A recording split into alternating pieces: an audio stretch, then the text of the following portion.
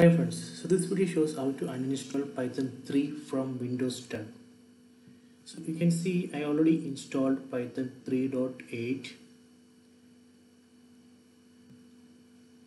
So I want to uninstall this.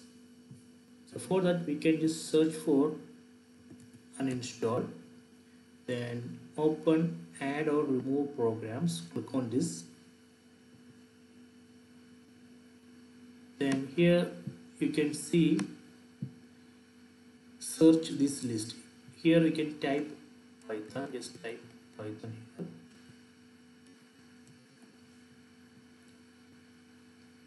here. And now here you can see Python 3.8 and Python launcher. So we need to uninstall these two programs. First uninstall Python 3.8.3, then click on uninstall, then click on uninstall again, then click on yes. So now it's uninstalling.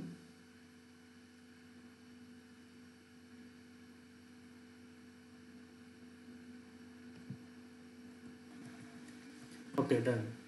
Uninstall was successful. Click on close. Then let me uninstall Python launcher. Click on uninstall. Click on uninstall again.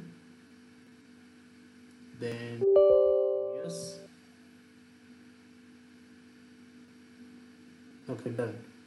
So this way we can uninstall Python 3 from Windows 10.